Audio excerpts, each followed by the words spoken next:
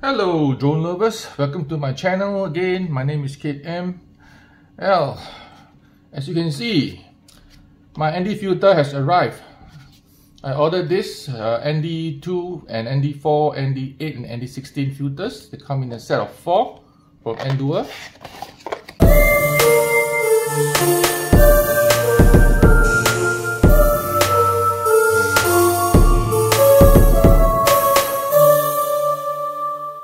Okay, this is a pack of 4 ND filters.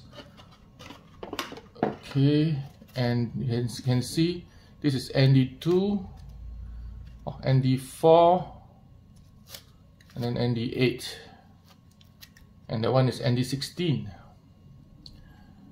And they have an adapter for the session 5, but I'm not using session 5. So because I'm not using session 5, I have to use a kind of a very innovative product that I found. It's IV grip tape. It's a reusable, removable and washable tape. And it's very sticky when it's fresh.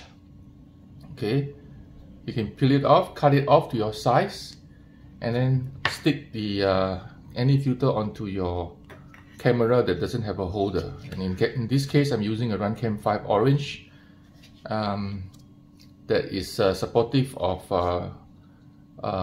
variable or acceptable shutter speed and ISO sensitivity. It has flat color. Because of flat color, I can overlay a different LUT like DJI LUT, Sony LUT, Panasonic LUT over the video. And the objective of this now with this camera is for me to do a motion blur effect. I've always wanted to try motion blur, but I've never got a chance because my Runcam5 Black hasn't got a variable setting for the shutter speed. Currently I'm using 60 frames per second. Therefore for motion blur I would need 1/2 times the frame rate. So 1/120 of a second for shutter speed. So the Runcam5 Orange has this setting, 1/120th. So I'm using that setting with ISO of 100 as a sensitivity to prevent all the grainy videos. And I will try out and see if which ND filter fits the best. So far I ended up with ND4, ND8 and ND16. So you can see here in my experiment there are 2 videos, 2 packs. I'm running ND8 in one pack and ND16 in another pack. Do let me know the difference in the comments below, and if you find that I can improve in any way in using any filters, please give me a suggestion. Anyway, thanks for visiting this channel again. Subscribe to my channel, and if you can, give me a thumbs up. If you like this video, share it with your friends, and also keep safe and have a nice day. Bye bye.